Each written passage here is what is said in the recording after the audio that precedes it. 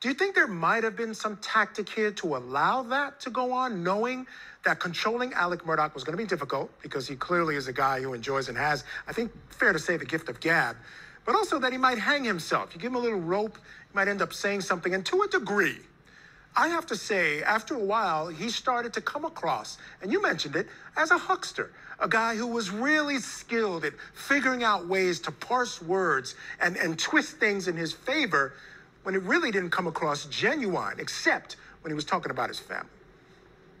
That's right, Michael. I heard you all earlier in the show a couple of hours ago talk about this, and I agreed with you that if we're going to give Creighton Waters some credit here, it's perhaps a strategy of his to let this person hang himself.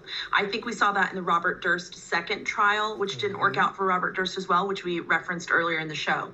However, the only way that that theory works for cross-examination, Michael, as we all know, is when you can stop the narrative and begin to impeach the witness with the objectively verifiable documents, of which there are many.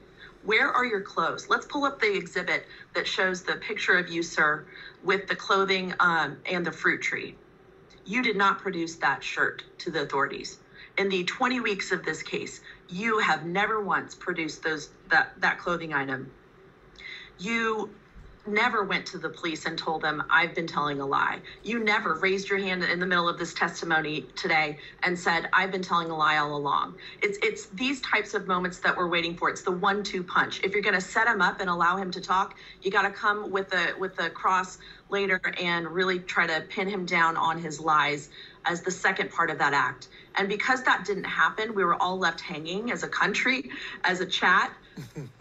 And that's the problem with this cross. I'm hoping they open the door for a recross, Michael. I'm hoping and praying there's some sort of new fact.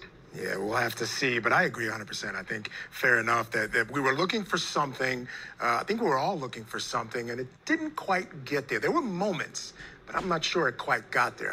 One can only wonder if it lost in the case. A lot of people seem to think so. All right, stand by. I do have to take a break. Alex Murdaugh.